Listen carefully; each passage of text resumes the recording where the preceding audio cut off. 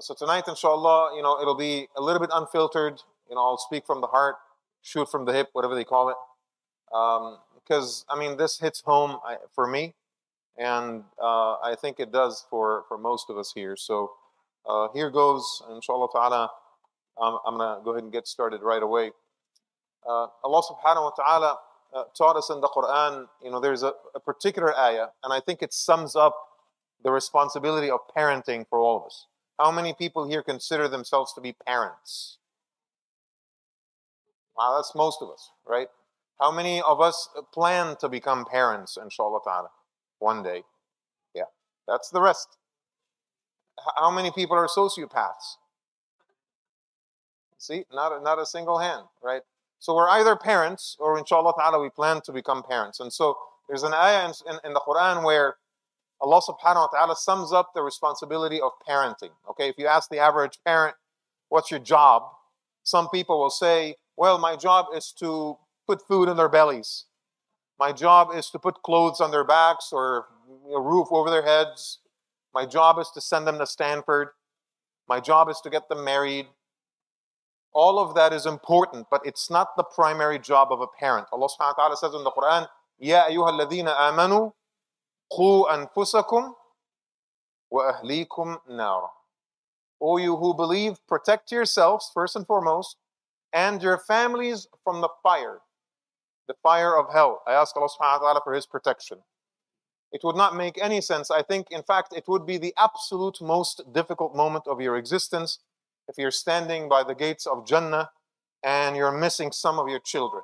You're looking right and you're looking left and they're not there to be with you in that moment as you celebrate. So I think of myself, as a father, and alhamdulillah I have 3 children. 2 of them are grown, one of them is still a teenager. I think that my job is primarily to protect them. Okay? And a lot of people protect their kids from hunger, they protect their kids from poverty, they protect their kids from, muggers, they protect their kids from whatever outside scary forces around us. But you have to protect their hearts, and you have to protect their faith, and you have to protect their akhirah as well, right?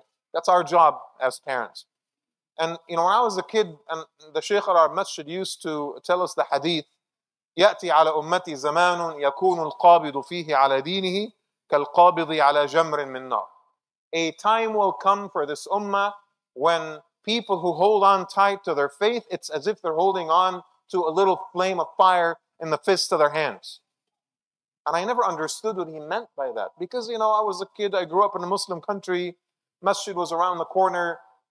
Most of my acquaintances and my friends were very religious people. My parents were religious. I had 3 or 4 shuyukh that I studied with. Life was good. I never understood what it means to be holding on tight to your faith until I saw my kids going through their teenage years.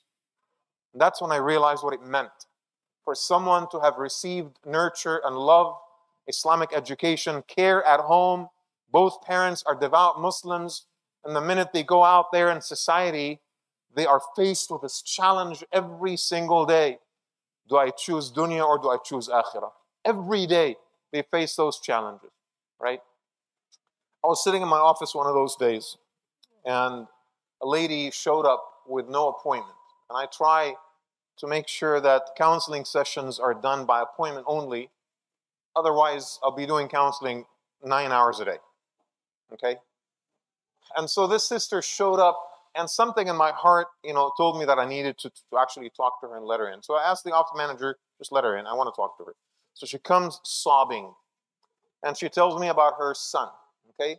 This is a kid that grew up in the masjid, Sunday school, memorized half the Quran, good on his deen, right?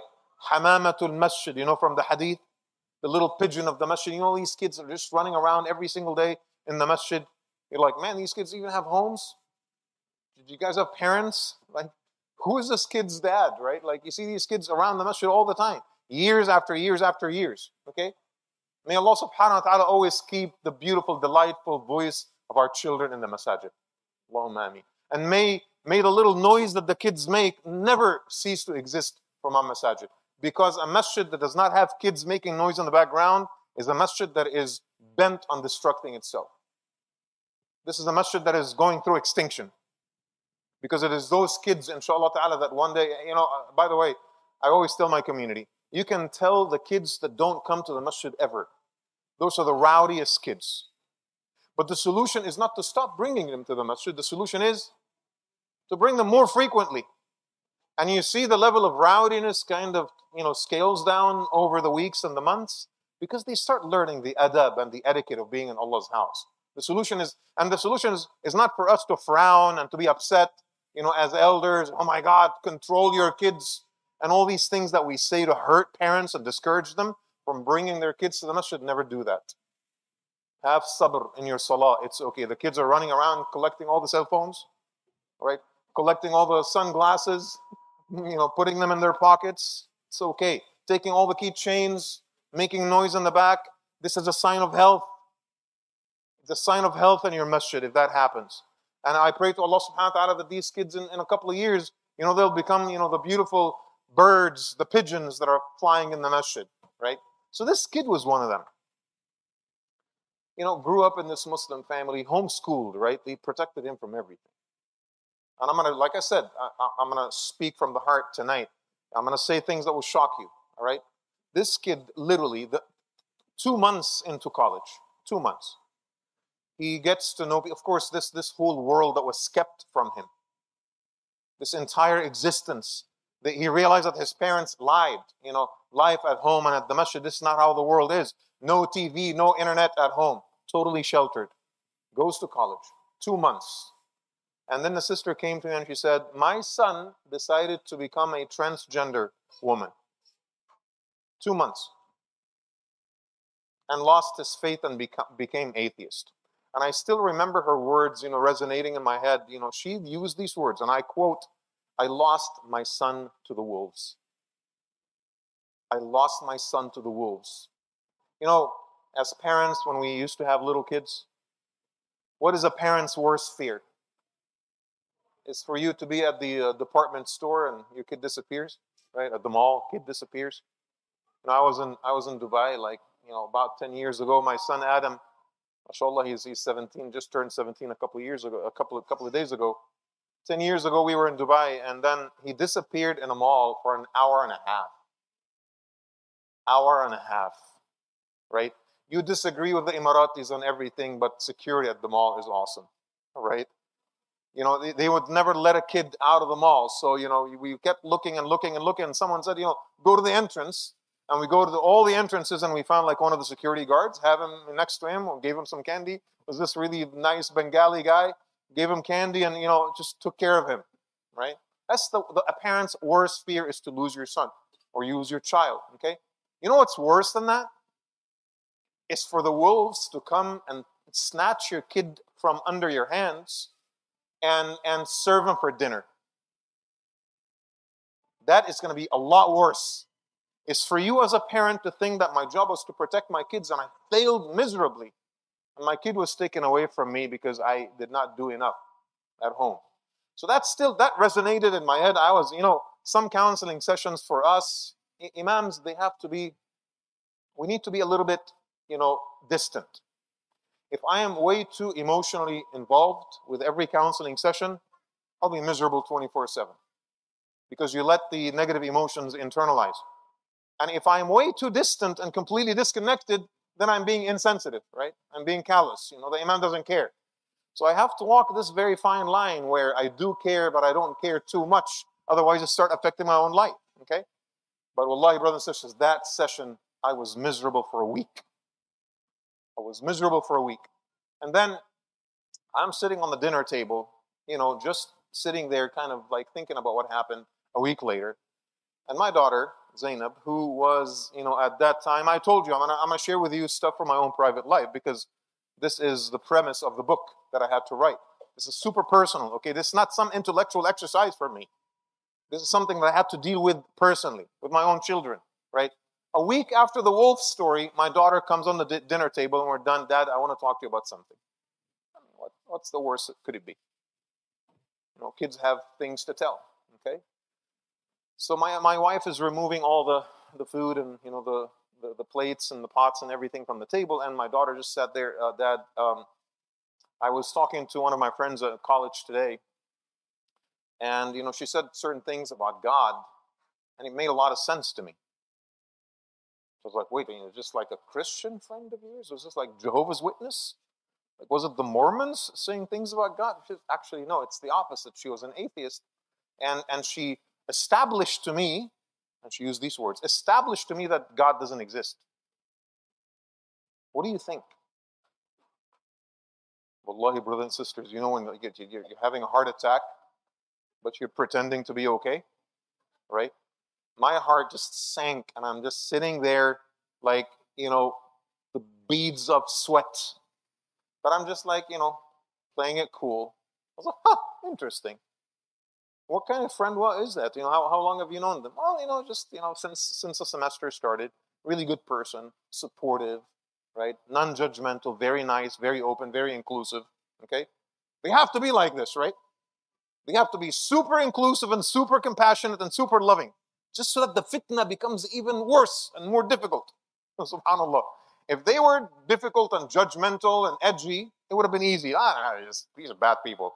But sometimes there's the best people, right? So nice, supportive. So I said, okay, interesting. So what did she say? What did she say about God? She said that the universe could exist perfectly fine without God. We don't need God. So I was like, interesting. So she's saying that the universe caused itself to exist? Oh, and she just said that the universe has been around forever, and it doesn't matter. The universe does not need God. Okay. How many of you would think that the universe has been around forever? See, like by nature, because we're people of faith, we believe that the universe was caused. All right. So I sat there and I was like, okay, how do I do this? Trying to be calm, There is fire in my heart, but I'm trying to be calm. So I said, there is a moment that we are in right now. Okay? He said, yes. This moment is preceded by another moment that caused the current moment. He said, yes. And there's a moment yesterday that caused the moment of today. He said, yes. And there's a moment the day before that caused the moment of today. All right? If time goes back infinitely, then where was the initial event that caused every other event to exist? And I'm just saying this, and I did not know that there's a philosophical term for this. It's called, infinite regression of causes is impossible. Okay, write this down if you're taking any notes. This is what you need to be researching. The infinite regression of causes is impossible. There has to be a starting event. And I removed everything from the table. All right? I removed everything from the table. And I asked her to close her eyes. And then I took a spoon and I put it on the table. And I asked her to open her eyes. Zainab, what do you see on the table? She said, I see a spoon. Okay? Close your eyes again. I removed the spoon. Put it on the kitchen counter. Open your eyes. What do you see? Nothing. Just an empty table. You automatically assume, when you have seen a spoon and now there's no spoon, you automatically assume what? That someone must have removed the spoon. And before that, someone must have put the spoon on the table. Okay? So, show me one event in the entire universe that is not caused by something else. So she kept thinking everything was caused by something. Everything is, as they say, as philosophers say, contingent upon something else. Every event, every object is contingent, depends on its existence on something else. Show me, Zainab, one thing in the entire universe that caused itself, that is not caused by anything else. She said, no, I can't really think of anything. So I told her, well, what is the universe? She said, the universe is the world. I said, no, the universe is just a made-up word for all the contingent things. The universe is the projection of the mind upon reality. The chair and the table and the human being and the frog and the mountain and the star and the galaxy, these are all components. When we put them all together, we call it what? We call it the universe, right? Everything that exists. If everything in the universe was caused, then what do you think happened to the universe itself? She's like, And I started seeing doubt in her face about what the girl said. And she said, actually, that's a pretty good point. If the universe is caused, then we have to ask ourselves, who caused it? Otherwise, it caused itself, and that would not make any sense. All right, Zainab, it's okay. Just, think about it. And I'm being super dismissive, acting cool. Think about it. And then we just had some sweets and watched a little TV. And then I went to my room. It's just, like the movies, when you're acting super cool and you go into your bedroom and you close the door. And oh my God. I swear to God, that's exactly what happened to me. And my wife was standing there, and I just almost nearly had a nervous breakdown. And I was like, I can't believe that I actually pulled this off. I preserved the concept of God in my daughter's heart tonight. Okay. Now, alhamdulillah, Zainab is hijabi, she's at the masjid, she's super involved. And she tells everyone, I was saved by a spoon. That has become her story. My faith was saved by a spoon, right? So that's a great conversation starter. Oh my God, tell me the story. And this is how she starts talking to people about faith. So I went through these dinner table conversations with my daughter for months and months and months. My other kids are listening very, very attentively, right? Until, alhamdulillah, Rabbil Alameen, I started seeing, very positive change in her and so forth. She maintained her prayers because, she wasn't sure. And she maintained the appearances. Bismillah. Someone really doesn't like what we're saying right now.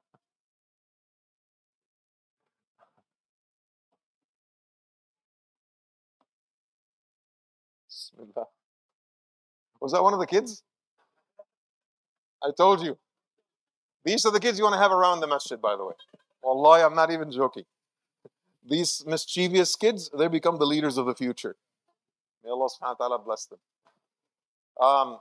So, anyway, I went through everything with my daughter, and then at some point, alhamdulillah, her faith is very, very strong. But the point is, I started encouraging this type of debate at home. And I started having conversations with the kids about everything. Nothing was off the table.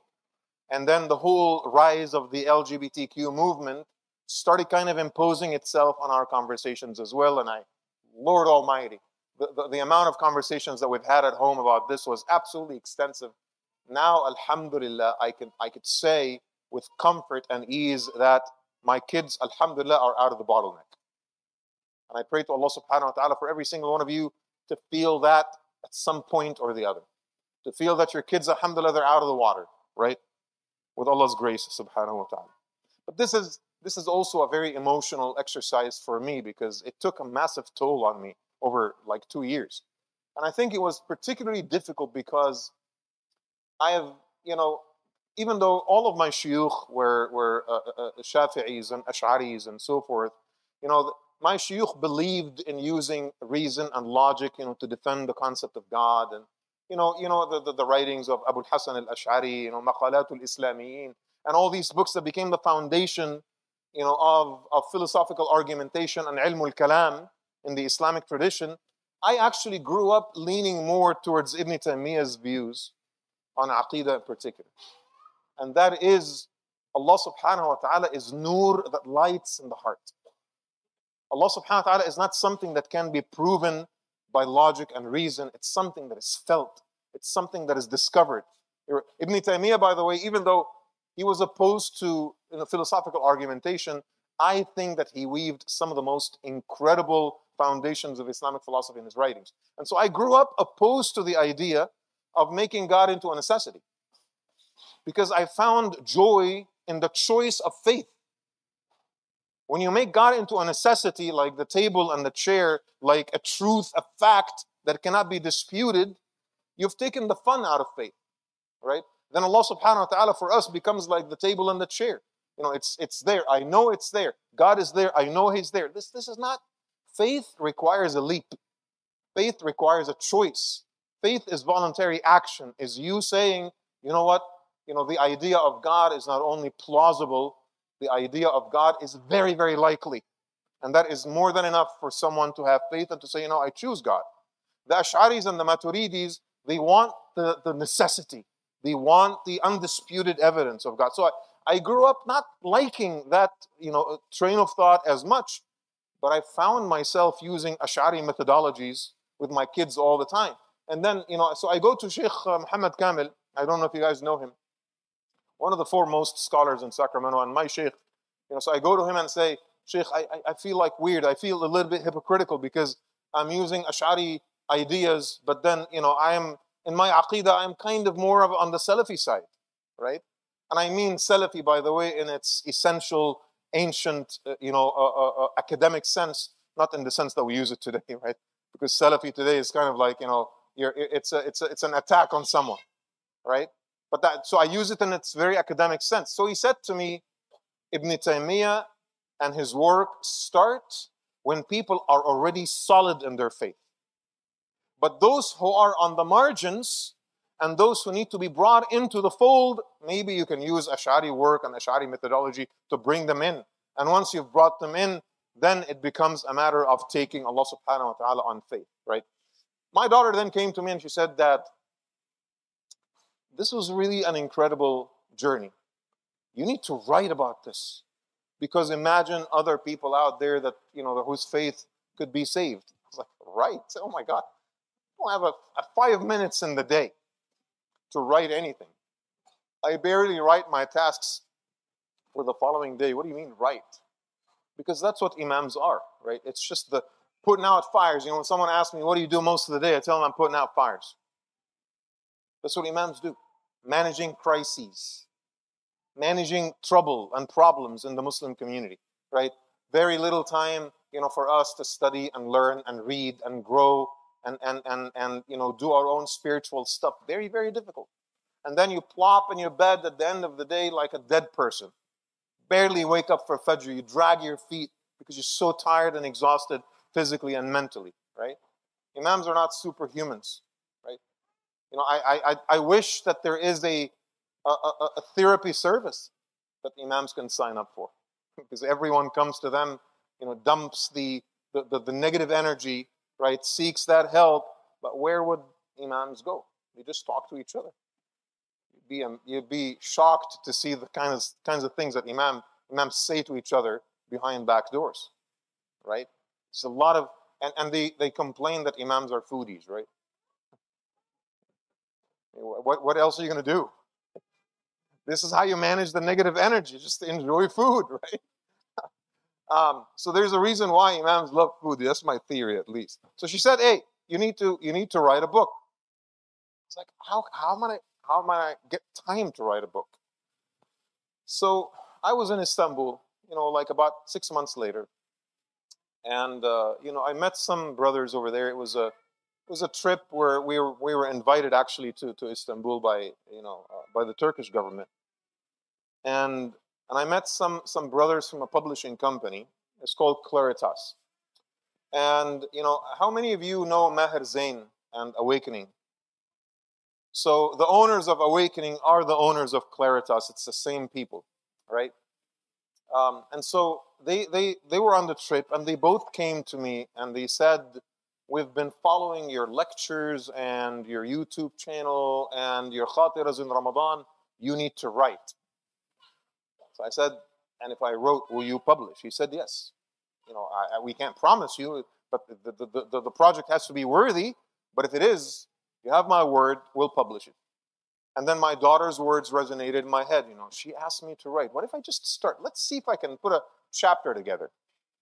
So I started playing this trick that really worked. And wallahi, brothers and sisters, I'm telling you, if you have original ideas and you're intimidated by writing a book, it's a lot easier than you think, okay? All I did was I took my laptop with me everywhere I went. One day would pass and I don't get a chance to write at all. But another day, I'll be waiting at my doctor's office. And I have 7 minutes before I see the doctor. So what do? Take the laptop out and I do one paragraph. And then I put the laptop back, right? The following day, I'm at the car dealership. My car is getting fixed and I have an hour. What do?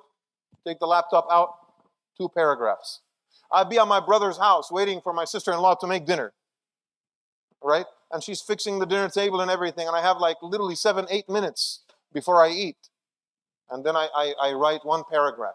Within like 2 weeks, I finished 1 chapter. I was like, wait a second. This is not bad. And then I won another chapter and another chapter and another chapter. And then within 1 year, I finished the book. So I submitted the draft to the Claritas boys. And, again, when Allah subhanahu wa ta'ala wants something to work, they send you the signs right away. So I get a response on WhatsApp 5 minutes later, and it says, finally, exclamation mark. They did not even read the manuscript. They just said, finally. And then I said, Jazakallah khair for your support. Please read it. Let me know if this is worthy of publication. It took like about 2 months before I received another message. And you know what? I did not bother them. I was like, if Allah wants it to work, it'll work. So they sent me a message 2 months later. We have some comments about a few chapters. Can we have a Google Meet or a Zoom call, whatever? So I said, absolutely. When? He says Sunday. So I sat there at Pete's Coffee with these brothers on a Sunday, and from London, they're telling me, hey, adjust this, remove that, this paragraph didn't make sense, rewrite this. Took me another 2.5 months to work on the draft, and I submitted draft number 2. Their editorial board sent me some comments. Weirdest comment was, you need to redo the whole thing in British English. So I was like trying to figure out how to do that on Google Docs, right? How to redo this whole thing in British English and all of that. And alhamdulillah, I figured it out, and then I redone the whole thing in British English, and then I submitted it. And that's when they said, it's good to go. You just need to wait for a date for the publication. And alhamdulillah, from that date, it took about 1.5 years for me to hold a copy in my hands, right? That's the story of the book. And it encouraged me so much that thus far, I've submitted a manuscript for the 2nd book, and I'm almost done with the 3rd, and they approved it without even looking at any of the details. Alhamdulillah Rabbil Alameen. So by the summer of next year, I will have, inshallah ta'ala, with Allah's grace, 3 books that I have authored, again, based on my own experience and the things that I've done with the community. I wanted to share with you some stats because, I don't want you to think this problem affects everybody else, but it's not going to affect my family and my kids, all right? Everyone knows what Gen Z is, right? You know what Gen Z is, all right? Gen Z, raise your hand if you know what Generation Z is. Some of the brothers are like, Gen Z, is this like Pakistani food? You know what Generation Z is? What is Generation Z? Anyone wants to define Generation Z?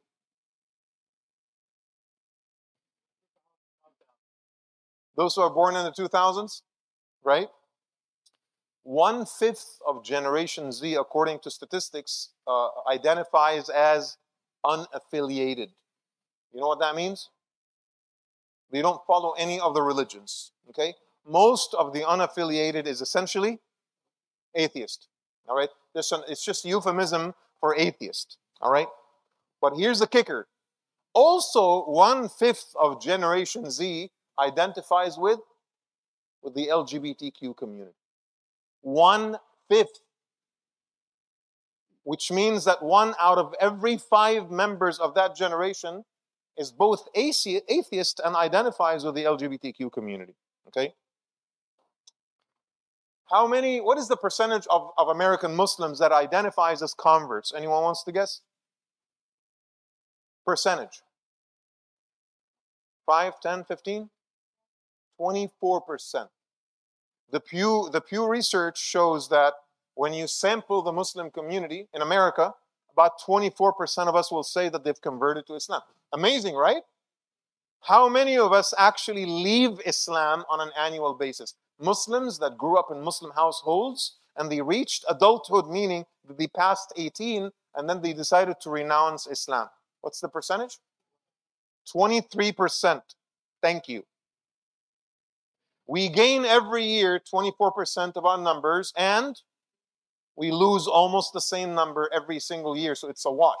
The Muslim community in America is almost not growing because the number of people that come is equivalent to the number of people that leave. That's pretty frightening, okay? It could get worse, by the way, if we start bleeding more people than the people are converting. And here's the thing. People that leave Islam are kids that grew up in Muslim households raised by Muslim parents. These are not converts that decided to leave Islam. They're kids whose parents are born Muslim. Those kids are born Muslim. So the savagery of the statistics is a lot worse when you think about it. Subhanallah. By the way, what does that tell you? If you have 100 kids, I mentioned that to, some of the students in my halaqah, and I told them, because many of them are Sunday school teachers, I told them, if you have 100 kids enrolled in Sunday school, I just want you to imagine that you're looking at those kids and you know that 24 out of 100 are going to become atheists one day. See how frightening that is? You see how frightening that is? All these beautiful kids coming to Sunday school, right? Filling the masjid with energy. I just want you to imagine for a second that you're going to lose 24 of every 100. 48 of every 200. That's almost 50 kids. The average Sunday school here, MCA or SBIA is how many kids? A lot more than 200, I can tell you that. Right? So imagine if you have 300 kids enrolled in Sunday school, it is possible that you're going to lose 75 of them. See how frightening that is?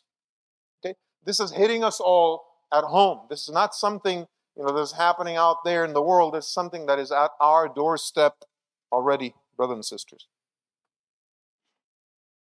And I wanted to say that, atheism is not always very blatant. It's not always, you go to college and the atheism club, they have a little da'wah table, right, with all of their brochures telling you this is why God doesn't exist. No. The vast majority of the time, it's not so in your face like this. There is atheism, and then there's atheistic culture. Our culture in America has become an atheistic culture. It's a culture that removes God already from everything and ultimately makes God a dismissible thought. God is not important. I want you to examine the amount of death and darkness and despair in popular American songs today. It's mind-boggling how depressing the lyrics have become. All about purposelessness, all about aimlessness, lack of meaning, lack of direction. We're all just tiny little particles being thrown around by nothing. Okay? You see that culture of atheism infused in popular culture. You see it infused in the movies. You see it infused in soap operas, infused in TV shows. You see it infused in social media around you. It's everywhere. And it starts determining everything. Why is there such a massive mental health crisis in America today? Because God essentially died in their hearts already, even if they're still going to church. God for them is dead. Practically dead. There is some tiny little rope of faith that they're holding on tight to, but practically speaking, God is already gone in their minds. There's nothing. There's nothing to live for. There's nothing to wake up in the morning for. There is nothing to fight for. I keep thinking to myself, as Muslims, when we have a really bad day, and we are religious, devout people, what do? We pray, right? Oh my God, it's Isha. I really need to do my salah. Rain or shine, I'll do my salah, right? And then when you do your salah, you make dua, maybe you cry a little bit in your sujood. You ask Allah subhanahu wa ta'ala for relief. Feel a little bit better, right? You listen to, your favorite qari on the way home from work. You feel a little bit better. You come to Jum'ah and the Imam, mashallah, suddenly uses the right hadith and it hits the right button and suddenly you feel inspired. Oh man, the Imam is as if he was talking to me today. How often do you hear that? Right? Because you need that faith to help you recover. Okay? Or if you have a really bad year, what do? Got to go to Umrah. Right? Got to go to Umrah. I've been having a really, really bad year. I have really. My eyes, I just miss the Kaaba so much. I have to be there. I have to be in the Masjid Nabawi. I have to be there for Fajr. Right? I want you to imagine if someone took all that away from you. You have no recourse. You have no process to mitigate your pain. You have no meaning. You have nothing to look forward to. Even if life, your entire journey, was so bad and so difficult, you say what? Allah subhanahu wa ta'ala will level the fields on Yawm al-Qiyamah. Maybe some of the zalimeen, they will live and they will die with their dhulm, and they were not crushed by God. And some of the madhlumeen, they will live in oppression and die in oppression. But at the end of the day, your heart tells you Allah subhanahu wa ta'ala will make it all right one day. If not in this dunya, I will take what is mine on the day of judgment when I stand before Allah subhanahu wa ta'ala and complain to my Lord. Imagine that they've taken that away from you. You have nothing to live for, not for the hour or for the day or the month or the year, and your entire life means absolutely nothing. You're dancing the line of suicide every single day. Do I need to live or do I need to take my own life? What's the point? There's no point. Oh, my mom wants me to help her with this upcoming procedure. Okay, I'm going to live an extra 2 weeks. My spouse really depends on me. It's going to totally suck if I killed myself right now. My kids are still a little bit young. You know what? I can wait until they graduate high school. Literally, you're looking for reasons to live. Because if they have extinguished the light of Allah subhanahu wa ta'ala from your heart, nothing is left. This is how dangerous and destructive atheism is. And here's the thing. I've had my own faith issues growing up. But the more I studied, and the more I got involved in Islamic philosophy, and the more I've looked at what the scholars have said, the more I've read the Ash'aris, and the more I've read Imam Maturidi, and the more I've studied Juwayni, and the more I've studied Ibn Taymiyyah, you kind of collect, this plethora of knowledge over the years. Wallahi, brothers and sisters, every single argument against God has already been addressed. Every single refutation of God's existence has already been addressed and crushed. Atheism is an industry. It's an industry that thrives, and it wants to thrive. It preaches like religion. Atheism replaces one metaphysics with another metaphysics. You replace the idea, I believe in God, with the idea, I don't believe in God. Both essentially are what? Both are faith. Both are a religion. The religion of atheism is not the absence of faith. The religion of atheism, it's an alternative. It's a different type of faith. That is essentially what it is. Now, with all of this happening in the world around us, what is happening in our masajid? Are we equipped for this fight? We are in so much trouble. We're in so much trouble. I just want you to study what the Imams teach and preach. Look at the subject matter addressed at the programs and the seminars and the workshops at the masajid. Right? Look at the conversations that happen at the masjid. These high school kids, they have all the temptations in the world. The girls and the boys are throwing themselves on them. They're being invited to explore all forms of sexuality and lusts and pleasure out there in the world. They're being invited to do drugs. They're being invited to, practice the absolute most decadent things. They are being faced with atheism every single day. Live your life however way you want. God doesn't exist. And then when they come to the masjid, what do they see? They see masjid infighting. They see masjid politics. They see imams being mistreated. They see board fights. They see people calling the police and removing each other from the masjid. They see, is music halal or haram? Can I eat at McDonald's and In-N-Out? That's what they see. They see moon fighting. It's not moon sighting, it's moon fighting, right? I mean, things have gotten a little bit better, right? But this is what they experience at the masjid, and they gradually think, you know what? What am I doing here? My parents, they're immigrants. They're here because they have to be here. That's their culture. That's who they are. That's not me. There is nothing for me at the masjid. And what do? They're going to go find some affiliation, some group to belong to, because every human being needs something to belong to, right? You see how dangerous our situation is? We're in so much trouble, as I said to you. And I want to go through a very quick list here of things from my own experience that lead to shaking people's faith, all right? This is going to be a long list, but I'm going to go through it quickly. Number 1, being dismissive of science. When parents start saying things like, the theory of evolution, this is just fiction. Don't believe in these things. That's when your kids are going to stop taking you seriously right away. They're going to think my parents are just not sophisticated enough. They are dismissing science. It's not the way to have these conversations. All right? So you dismiss the theory of evolution, you dismiss the Big Bang, you dismiss science because you think that it is opposed to your faith. That's not the way to go. All right? They will dismiss you in a second. And I've always said this, by the way, and I say it again. If your kids think that you are intellectually inferior to them, you're dead as a parent. If your kids think they're smarter than you and they are intellectually superior to you, you're dead as a parent. You're done. If you're so far behind, in your awareness of society and culture and knowledge, you're done. Your ability to parent your children has essentially come to a halt. Number two, the problem of evil. How could a beautiful, loving, merciful God allow for so much pain to happen in the world, including the death and the carnage of little children? This is responsible single-handedly for about 90% of the cases of atheism. And it is so simple to respond to. It is the easiest one to respond to. But it looks at face value so powerful. Yeah, that's right.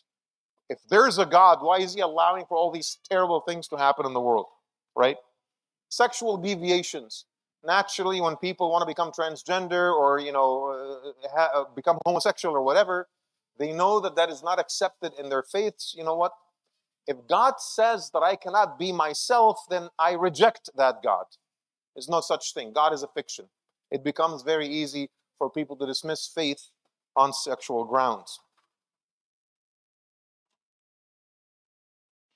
Like I said earlier, another factor is the irrelevance of religious teachings.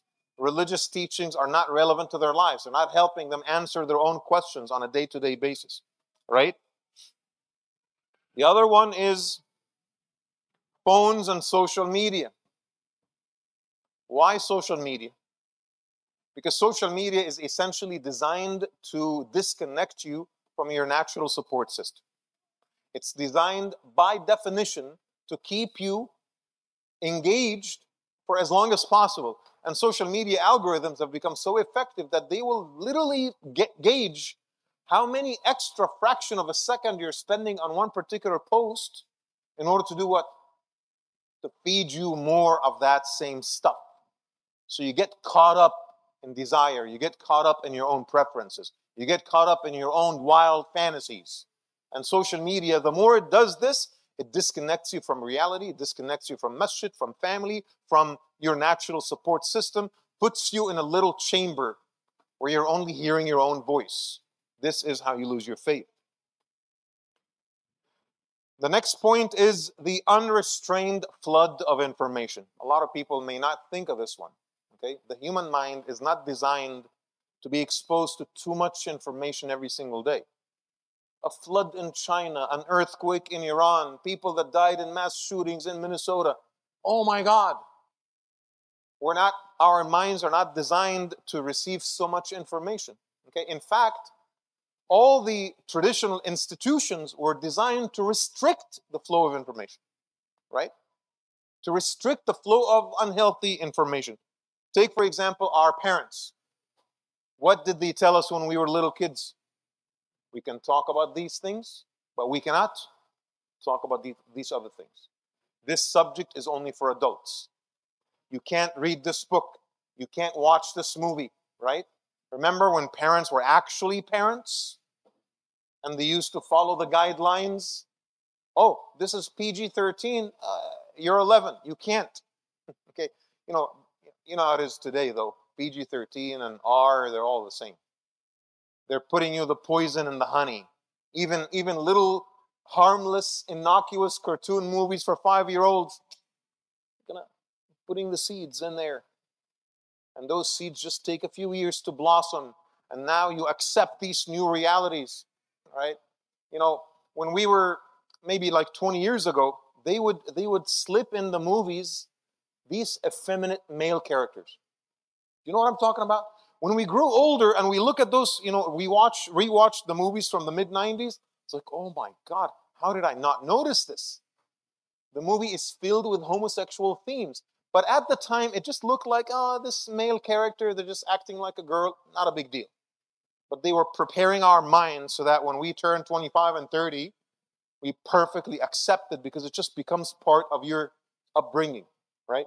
So the mind is not designed for the flood of information. My advice to you, stay off social media as much as possible. Be intentional in your usage of social media, all right? With every electronic device, in fact, with every device in general, we're always very intentional. We ask ourselves, what do I need this device for? I get in my car, I need to have a destination. I don't get in my car and drive randomly. It seems that the only technology where we engage with without any intentionality whatsoever is social media. Because going through posts and the perpetual surfing is an end in and of itself. So when you go on social media, ask yourself, what am I doing on YouTube? There is a lecture for Sheikh Yasir Qadi that I need to listen, that someone sent me. There is this particular video that I need to watch. I need to reshare the post from the event at the masjid. Do your job, get out of social media. I don't have any apps of social media on my phone. I have it on my computer, and I only go when I need to, and I am always logged out. So half the time, I go on Facebook because I'm just sitting in my office bored, and I go on Facebook, I realize that I'm logged out, and I'm like, oh man, astaghfirullah. Have some shame, and I stop. Unless I really need to post something, that's when I go and I log in and I make it more difficult for myself. Definitely remove it from your phone and have it on one computer, not on every single device. Okay, this is how they get you. Tablet, computer, laptop, all of it. This is how they get you. Remove it and leave it on only one device and go intentionally when you absolutely need to. Don't keep watching the news and following Twitter and all the horrific events that are happening in the world. The mind is not designed for this, all right?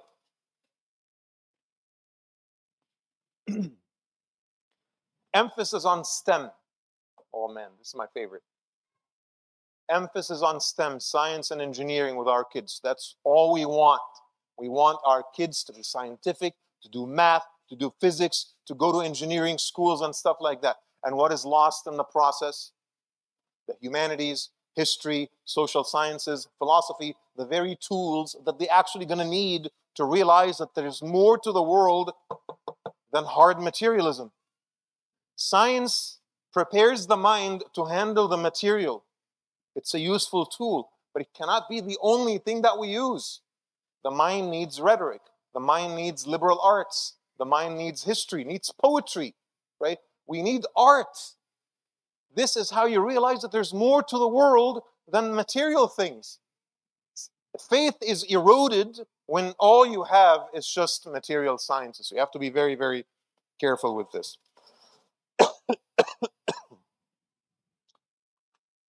Last but not least, atheism thrives in an environment where history is taught as facts and not lessons.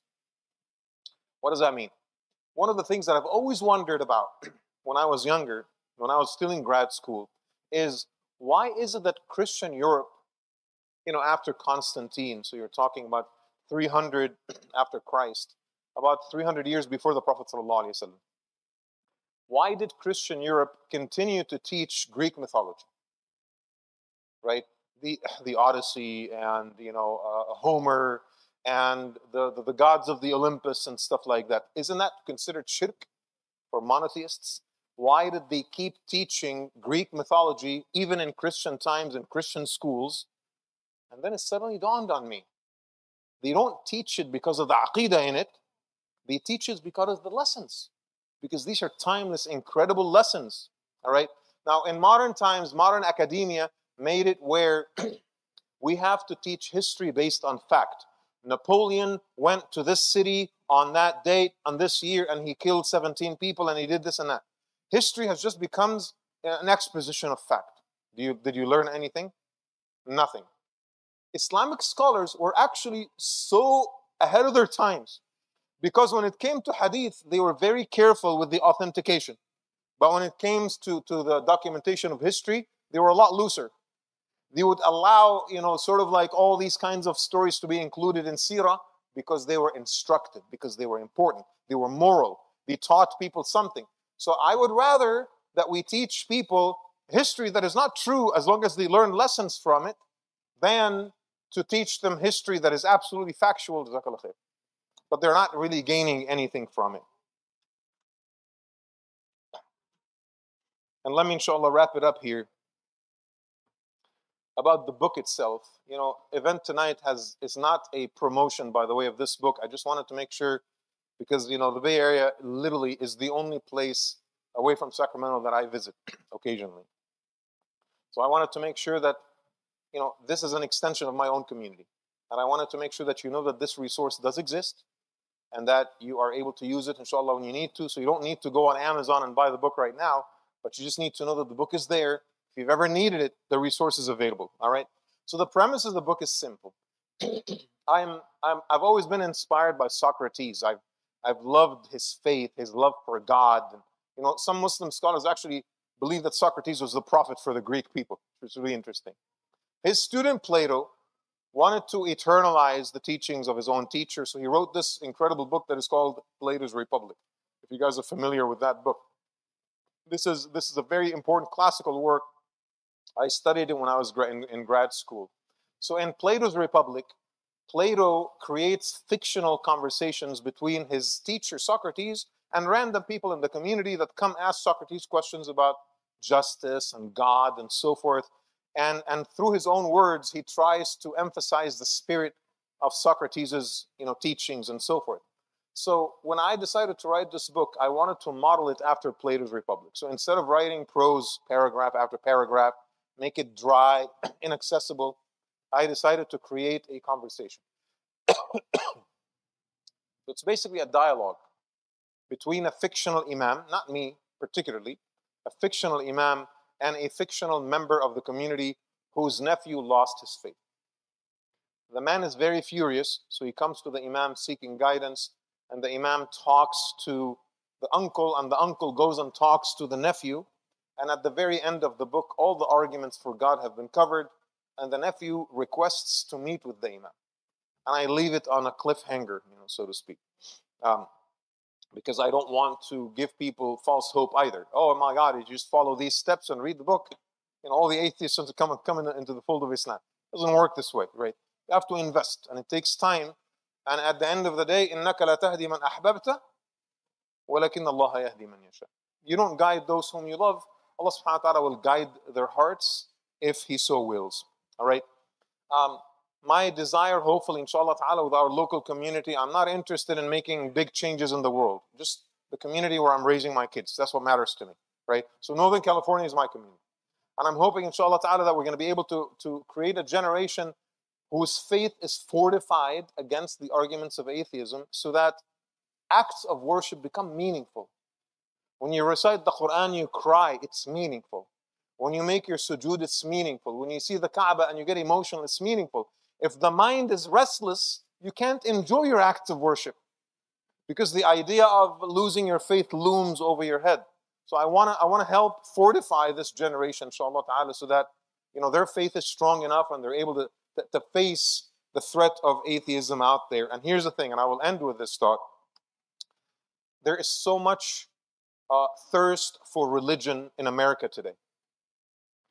Judaism has exhausted its purposes and has, unfortunately, involved itself in the worst upper tide that history had ever seen.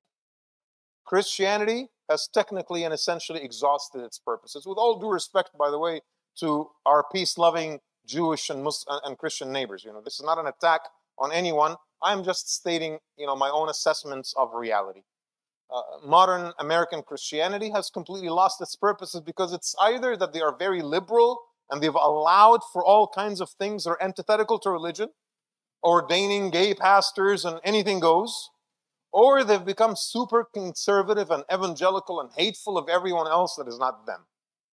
Okay? Now, sooner or later, Americans are going to want to come back to spirituality. And who are they going to find? They're going to find Islam. My theory, I hope inshallah ta'ala I'm right about this, is that within the next 50 years, Americans are going to be converting to Islam en masse, with the grace of Allah subhanahu wa ta'ala. We just have to be ready when that day comes. If He saves someone from atheism, they're not going to go back to Judaism and Christianity. They're going to come to Islam, because that's going to become the only viable option. I ask Allah subhanahu wa ta'ala to make it so. Jazakallah khair for your patience. And I ask Allah subhanahu wa ta'ala to protect our hearts and our faith and our children. And I ask Allah subhanahu wa ta'ala to gather us in the highest level of Jannah. أقول قولي هذا وأستغفر الله لي ولكم. Inshallah, I'll take some questions if you guys have any. Assalamu alaikum. So my question is, like, you addressed a lot of concepts related to atheism, like on college campuses and those circles. Now you find more the ideas of like perennialism, where people like were spiritual but not religious, and they do not have the problem with the first part of Aqidah, believing in God. We're like, hey, like, we believe in God, like, makes sense, but like, how do we know that this is the right way to go? And that's where they stumble. They say, hey, like, all these religions have some aspect of truth to it, so why don't we just take the like good things from all the religions? Right. And why do we have to go with one specific religion? I actually do address perennialism briefly.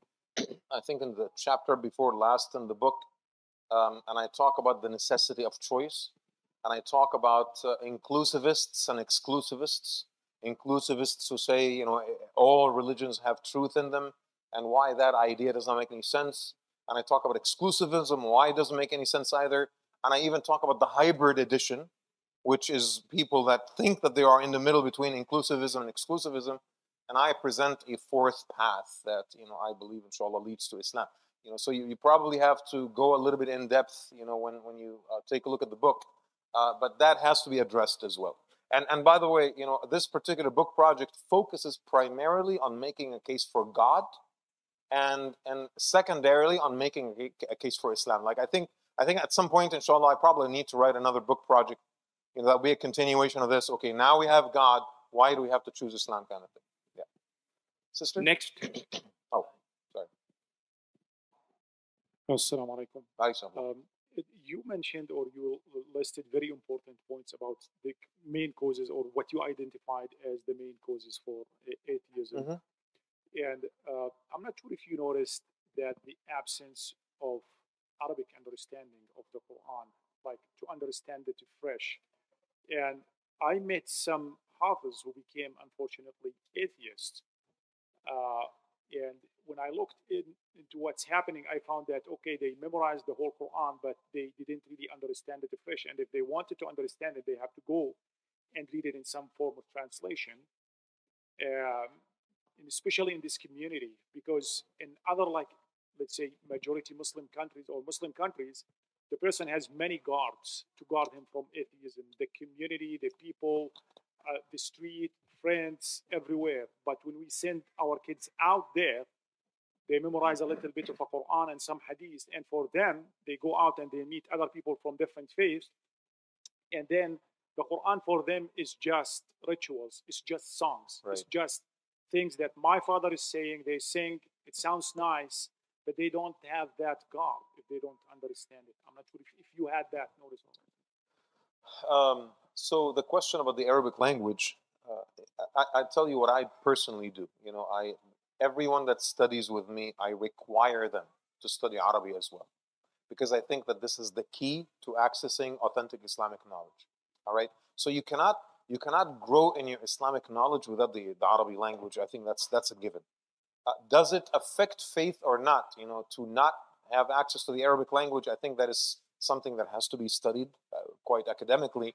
I will say, however, that there is a rise of atheism in the Arab world. There is now all kinds of discussion groups and Facebook groups, thousands, if not hundreds of thousands. And I speak, I'm of Egyptian descent myself. I'll speak to that. There's so many groups now in Egypt and other, Arab countries that are entirely atheist, and they're becoming more vocal by the day. And so I think far gone are the days when we thought that, growing up in a Muslim country would somehow automatically protect your faith. I think that's way behind us now. This fire is coming to everyone. The flood is we don't want to be like Nuh's son and think that the water is not going to come to our mountain, right? Because it seems like it's everywhere, and we need to get smart about this for sure. Next. Sister is right over there, brother. Sorry, I've been trying.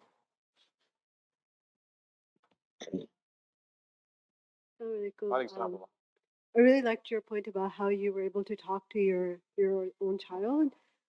But I was wondering, how do you kind of envision a community where teenagers feel comfortable in asking questions without feeling that like they wouldn't be judged? Because not a lot of kids may feel comfortable asking their parents these questions.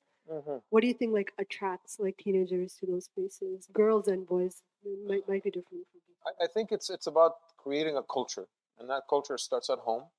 It starts with encouraging debates and encouraging doubts, and telling the kids when they come with doubts, guys, that's perfectly normal.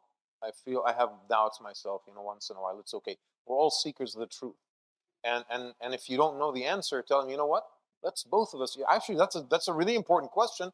Let's go and talk to maybe, I don't know, the imam or some learned person in the community that has knowledge to answer that question. One of the things that I've personally done, and it's replicable, but I think it's not easy, is that I conducted a class.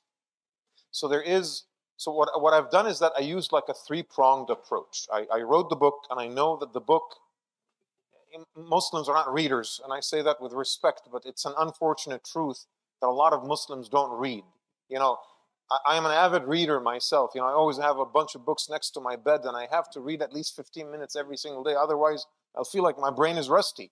And so Muslims need to read, but I know that most of them don't read. So the book is not going to serve that many people. So I decided to conduct a class. And it was a year-long class, 3 semesters, and it was, I think, about 30 sessions, 2 hours each, in which I covered the entire content of the book. And that became a material that is offered actually at the Tarbiya Seminary program, so you can sign up for it and kind of watch the videos remotely. And then, in addition to that, I decided to popularize the knowledge itself, and we created a YouTube series of 10 videos that actually address the concepts of the book, so that we expand, the culture as much as possible in our own community. So I think that maybe the Bay Area probably needs to do something similar to that. These are, the 3 steps that we've taken. Sister? Yeah.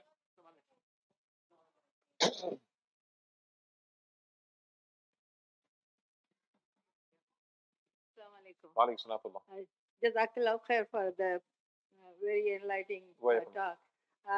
In your experience, who do you think is behind this organized effort to malign our young people? Shaitan, sister.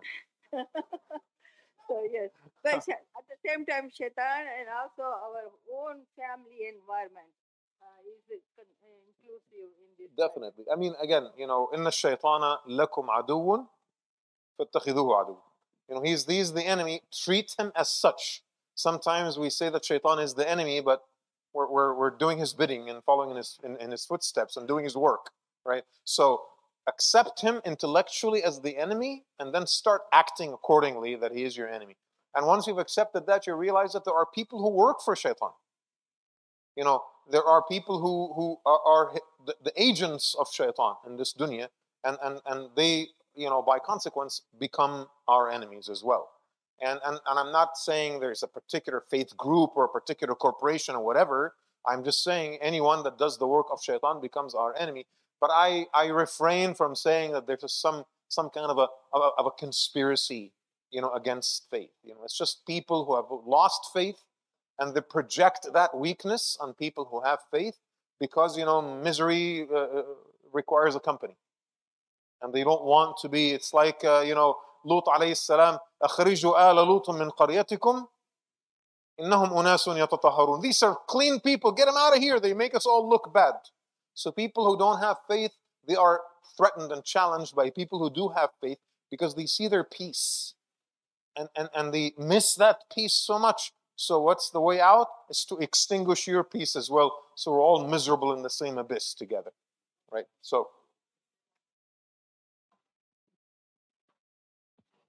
Assalamualaikum. Walaikum. So one thing you said really resonated with me. It was if your children think you're intellectually inferior to them, you're judging them as a parent. How do you, as a parent, equip yourself? This book is a start, but let's say you need to go deeper. How would you what are some steps you've done, or for the average Muslim who can't go down the scholarly route? What steps do you think they should take? Just read more books on various topics. How would you tell these parents to address their own? That's a great question. And again, I'm not saying every parent needs to be a scholar in their own right in order to achieve that. You just cannot afford to come across as an unsophisticated person, simplistic, quick to judge, quick to make unverified and uncorroborated statements, easy to believe things, accept conspiracy theories, right? These outlandish statements that some parents make, they really end up doing them a tremendous amount of disservice, and it doesn't help, our kids. We have to be reasonable. We have to find, use logic, take it easy, process the information first, So it's a behavioral thing first and foremost, right? And once I think we've fixed the behavioral component of this, then it becomes a matter of learning, right? You have to just be, like, on average, aware of what is happening in the world around you. When your kids say, a name of a country, and you say, I've never heard that country. There's a country that exists? Oh my God, Sacramento is the capital of California? What? I thought it was San Diego. Like, things like that would just make you look so stupid in front of your kids. This is the stuff that you have to avoid. And so an average amount of awareness and knowledge will get you there. You don't need to develop a PhD. But if you are so averse to learning yourself, you don't want to learn, you don't want to grow, you don't want to read, you don't want to listen to the lectures, you have no desire whatsoever to grow intellectually and spiritually, then obviously that's going to reflect in the way you treat your own kids. So we're not asking for a miracle here. We're just asking for a little effort for us to be at least a couple of steps ahead of our kids. This is, I always say to my children, like, I will always be at least a mile ahead of you guys. And they know that. They believe it. They wholeheartedly believe it. There's no way that we're going to get this man, right? Because I've created that illusion at home. And now they believe it. They try to corner me, I get them. And I don't lose my temper either, right? So at home, I've made a deal with my kids. If you use logical steps and you make a strong case, I will always yield. Every single time I kept my word. 99% of the time I win. By the times they do win, I acknowledge it. And I said, you know what? You're right. We're going to change the course, and I'm following your plan. That right there does wonders for the children. I think there was a hand right there, and then... Just thank you so much for the wonderful lecture. Small advice for my brothers and sisters that I tried with my kids. One of the ways to open them for just a discussion and to encourage them to talk about things that they have question about, I tell them, you're doing what Sayyidina Ibrahim was doing. أرني كيف تحيي الموتى. With Allah subhanahu wa ta'ala. That's something that get them to ask questions. And same thing with Sayyidina Musa when he said, أرني أنظر إليك. So things that in my mind when I grow up, you cannot ask these questions, but actually realistically, prophets ask that question similar to that. So it's good to open questions with the family members, and it's actually, don't disencourage them, but actually giving them stories that can help them to open. That's a great point. I appreciate that. Jazakallah khair.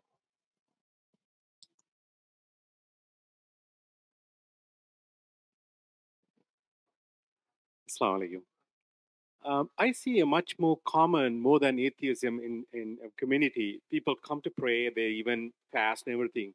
Much more agnostic. And this is very common, especially in college. They say, I am a Muslim, but I don't know. There's some kind of doubt. They believe in something, but they can't say precisely 100% this is my God or this is it. So this is very common. Even when I travel around the world, I see mostly in college level, even the universities, this is. So what do you think about this agnostic kind of thoughts?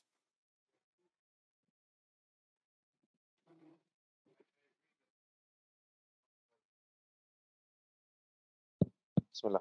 Yes, I do agree that agnosticism is just as big a problem as atheism, but here's the thing. Agnosticism is actually more honest than atheism. Because agnostics, at least, they have the humility to say, I'm just withholding judgment, I don't know. Right? Atheists, on the other hand, they straight up tell you God doesn't exist. So wait a second. My faith is that God exists. Your faith is that God doesn't exist. We're just flip coins of the same thing. Right? So atheism, by definition, is the absolute most dishonest enterprise. Agnosticism is something that I'm actually willing to engage with. And so, remember what I said earlier? Between making God into a great plausibility versus God being a great necessity. Remember that discussion that I mentioned earlier, right? If you can show that God is a necessity, you know what, that's fine. Then at least you've addressed the problem that agnostics have. But I think what works most of the time, in my own dealings with agnostics, is that all I need to do is to not only make God into a great plausibility, but to make God into something that is very, very likely. Even if we don't establish that God is a necessity, at which point it just becomes easier and more commonsensical to follow something that is more likely than not. All right? And the rest, once you've reached that point with them in understanding, the rest just becomes the work of the heart. It becomes the work of emotions, the work of friends and support system, and who they're spending their time with and having dinner with, and the type of environment that they're surrounded with. This is what is going to bring them back gradually into the faith, and Allah subhanahu wa ta'ala knows best.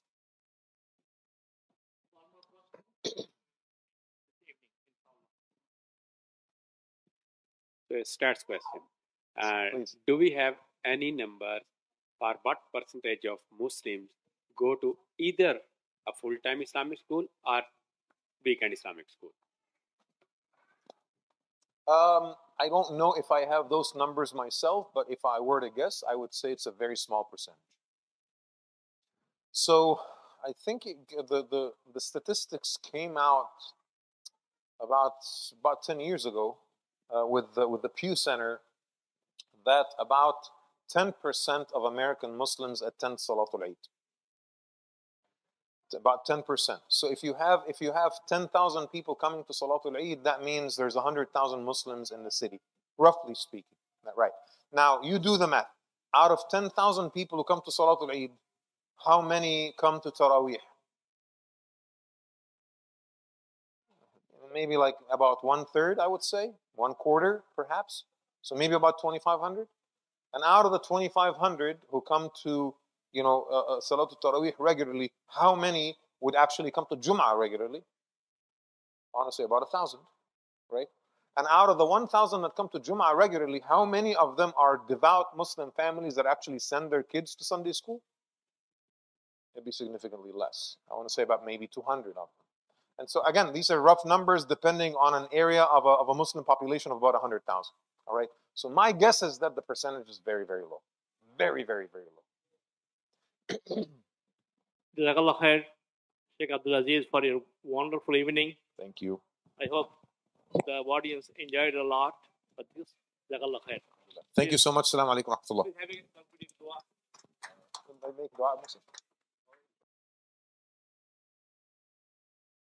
الرحيم. اللهم اجعل جمعنا هذا جمعا مرحوما واجعل تفرقنا من بعده تفرقا معصوما ولا تجعل معنا ولا بيننا شقيا ولا محروما ولا مطرودا من رحمتك أرحم الراحمين.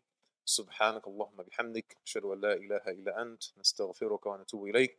بسم الله الرحمن الرحيم. العصر الإنسان لفي خسر إلا الذين آمنوا وعملوا الصالحات وتواصوا بالحق وتواصوا بالصبر. سبحان ربك رب العزة عما يصفون وسلام على المرسلين والحمد لله رب العالمين. السلام عليكم ورحمة الله.